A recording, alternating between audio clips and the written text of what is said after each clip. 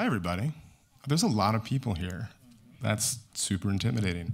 Let me start by thanking Fred and Stefania for founding Inner City Filmmakers 25 years ago. 25 years is a long time, and as someone who's sort of run a company for only 6 years, I can't fathom what 25 years looks like. So thank you for your labor and your blood, sweat, and tears. Sort of on behalf of the entire industry, thank you for that. It's really an extraordinary thing, yeah. And before I forget to do so, I also want to congratulate all of you graduates for finishing this program, which, yeah. Come on. I have no doubt that it was sort of at various times exhilarating, exhausting, demoralizing, and inspiring.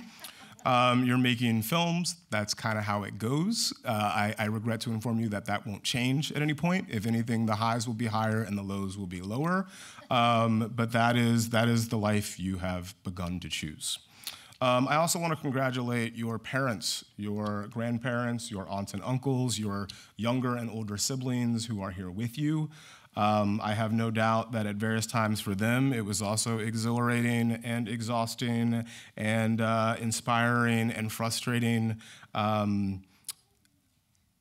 You were sort of, they feel the same things that you do. And for some of you, I'm sure it was more exhausting and frustrating than others, and looking at the faces of some of the people that are here with you, that I appear to be right about that. And if you're wondering, those 13 of you, if you were the ones who were more exhausting for your parents, you're probably right. And their laughter confirms it. Look, I know it's a very special day for you, but it's also a very special day for me. I turn 40 in a couple of months, and this is actually the first graduation speech that I have ever given. Yeah, I mean, don't get me wrong, I give a lot of speeches these days. Just 2 weeks ago, I was in Locarno, Switzerland, giving a keynote at an industry conference. That was cool, but this is my first graduation speech. It's actually a lot cooler. And a graduation speech is a little bit of a different thing. It's different because when I talk at most conferences, most speeches are exactly the same, and if you give people anything that's even a little bit different, they think it's the most amazing thing in the world. And looking at me, I'm sure you can imagine that I'm a little bit different than what they usually see. And I suspect that y'all's definition of a little bit different is a little bit a higher standard, and so I'm nervous, I'll be honest. Second, when I'm asked to talk to industry folks, my job is to give it to them straight. And giving it to the industry straight in 2018 means being the bearer of a lot of bad news. Box office in the US is pretty much flat. Internationally, it's growing, but there's a lot of competition for it. The post-theatrical revenue stream has basically evaporated, and costs continue to rise. Oh, and the business has always been terribly efficient and has historically prevented roughly 75% of the population from participating in it, and it's costing them more money than they even realize.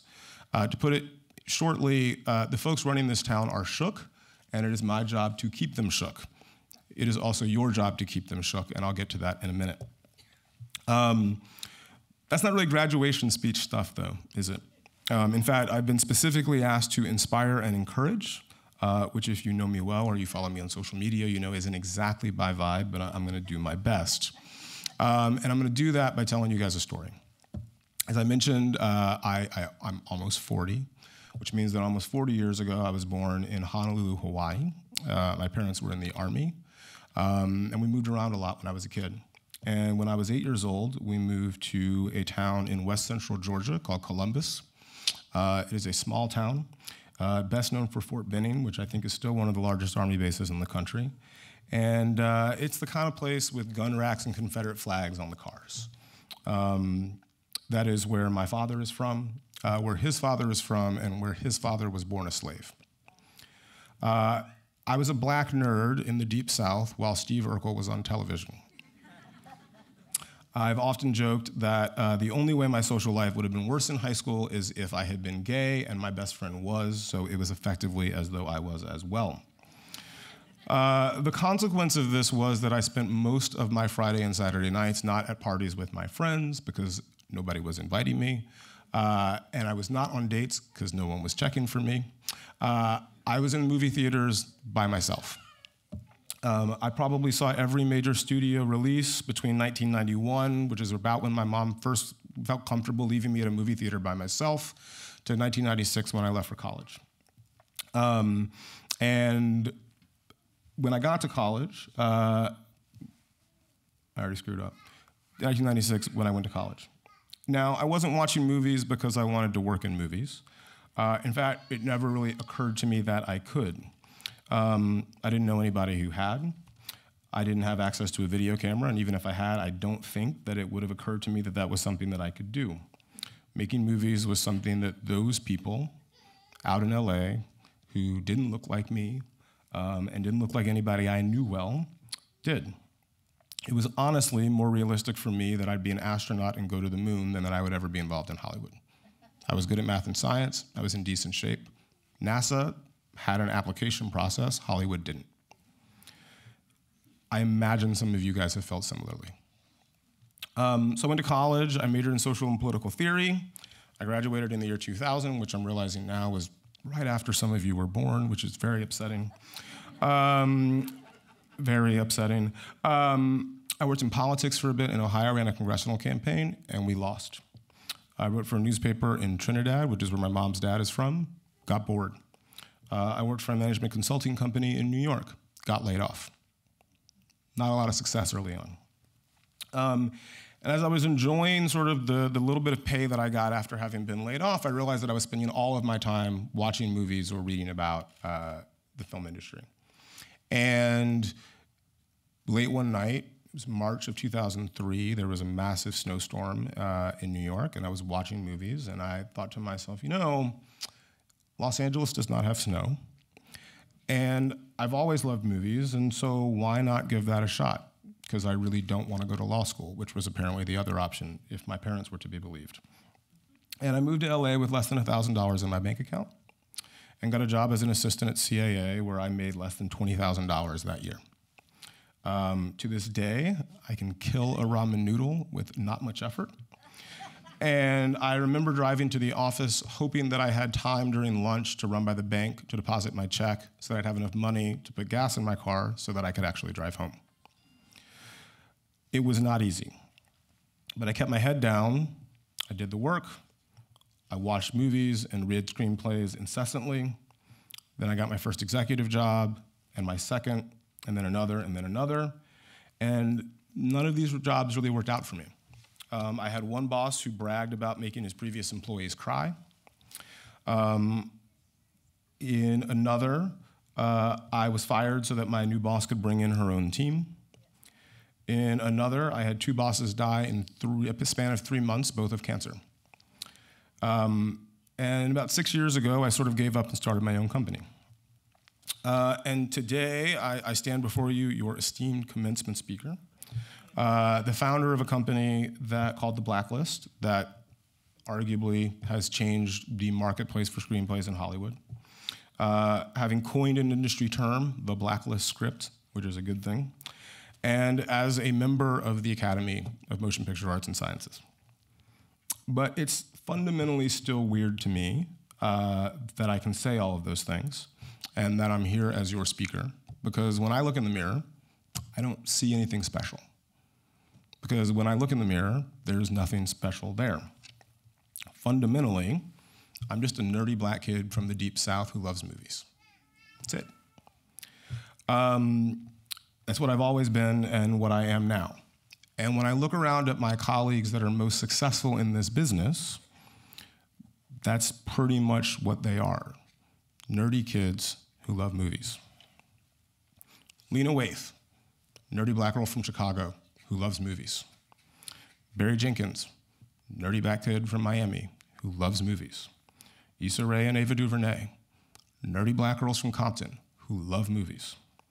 Ryan Coogler, nerdy black guy from Oakland who loves movies. He's also, incidentally, apparently was a very good football player in college, but that doesn't make him not a nerd.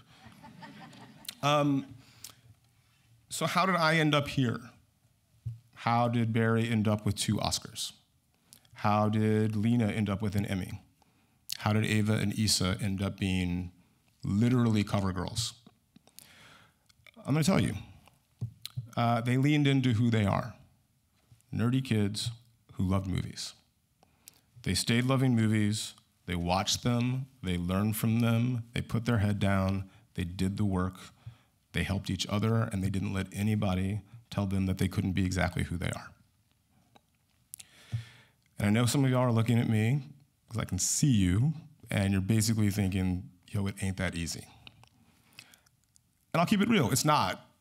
It's a large part of it, but it's not that easy. It is hard work, and it is long work. And it's the kind of work that doesn't give you much reward until all of a sudden one day it does. And you never know when that's going to be. And it's almost always a lot later than you think it will be or when you want it to be. But on the bright side, no matter what you look like, no matter who your parents are, no matter how much money you have or they have in the bank, there has never been a better time to want to do what you want to do. You've heard all of this before, I know, because I've literally heard it 20 minutes ago from Stefania. But when I was your age, you needed tens of thousands of dollars to have access to the quality of camera that you have in your pockets right now. Ditto the editing and post-production software. If you wanted people to see the movie you made, you needed to make a print, which costs money, and a theater, which costs more money, and good luck getting anybody who worked in the industry to pay attention to you. Those are not the problems that you will have. They're not. The world has changed, and for the better. As of right now, with an internet connection of a few dollars a month, you can watch the entire history of cinema in the comfort of your own home. You can learn how to improve your writing and directing via thousands of sites on the internet. You can connect with other filmmakers and other people who share your worldview and your passion there as well. And any of you, all of you, literally everyone in this room, can make a movie with an iPhone and make it available to tens of millions of people with the stroke of a key. So find a way to do that. The problem you will have is doing it well enough that anyone will care. So here's my advice. First, figure out a way to keep food on the table, your lights, and the internet on. You don't eat, you're not making movies. You don't have lights or internet, you're probably not making movies either. Second, figure out how to take care of the people who have taken care of you. No one does any of this alone. And you most certainly didn't get here or anywhere else by yourself. You owe it to yourself and to the people who have loved you to match their investment in you, at a minimum. Then find your tribe. You've already started that process. There are 13 of you here. That is your tribe. And make movies. As a director, as an actor, as a writer, as all three, as an editor, as a production designer. I think the kids say, get in where you fit in, I think is the expression. So make movies, make shorts, make commercials, make anything, and then seek feedback and learn from it. Then make more movies, more shorts, more commercials, more anything. And then seek more feedback and learn from it. And then make more movies and more shorts and more commercials, more anything. And repeat until Hollywood comes calling. And I promise you this, if you do it long enough and keep improving, emphasis on keep improving, they will call. And even if you don't, whether you realize it or not, you will already be a filmmaker, which ostensibly was the goal all along. And here's the thing. This weekend, millions of people around the world, here in Los Angeles, in Lagos, Nigeria, in London, millions of people are gonna leave their homes, they're gonna hop in a car or on the subway, or they're gonna carry themselves by foot, and they're gonna walk into a room and sit next to somebody they know, or maybe somebody they don't know. The lights are gonna go down, and they'll watch a movie. They'll watch a movie about robots, or aliens, or robot aliens, or this weekend, giant sharks, crazy rich Asians, or Black Klansmen. I've seen 2 of the 3, and those 2 were excellent. I'm not gonna tell you which ones. But look, all of these movies, fundamentally, they're about what it means to be human. And everyone in those theaters will laugh, and they will cry, and they will feel awe and fear and the full range of human emotion. And the lights will come on, And they'll go back into the world seeing it a little bit differently, or feeling a little bit lighter, and more able to deal with the very, very weird world we find ourselves in right now. It is a religious ritual, repeated weekend after weekend after weekend. It's just like going to your church, or your mosque, or your synagogue, or your temple. Fundamentally, movies are sacred, and the way we experience movies is sacred. And making the movies that those millions of people see is a sacred responsibility.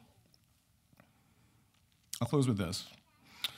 Shortly before his murder, Tupac Shakur was interviewed by MTV, and the interviewer asked him, Tupac, do you think your music's gonna change the world? And Tupac was like, that's a dumb question. But I'll tell you this, my music will change the minds that change the world. If I keep telling people how dirty the world is, maybe someone will clean it up. And so too is your opportunity with film. As your elder, which is still super weird for me, please keep making movies. Keep making better movies. Show the world the world as you know it. Do it in ways that make us cry and make us laugh and make us feel awe and make us feel fear and make us see the world that we live in differently than we did when we went in to watch what you made. We need it. And I cannot emphasize this enough, and if you remember nothing else that I say tonight, remember this. We need it most from y'all. So congratulations again. This is an ending, but it is also more accurately the first of many beginnings. I look forward to repeating this speech at another commencement at some day in the future if I'm ever invited to do another one, and using your names instead of Lena and Barry and Ava and Issa. There is no reason why that can't be any of you. Not long ago, they were exactly where you are, and so was I. So congratulations, and I wish you the best.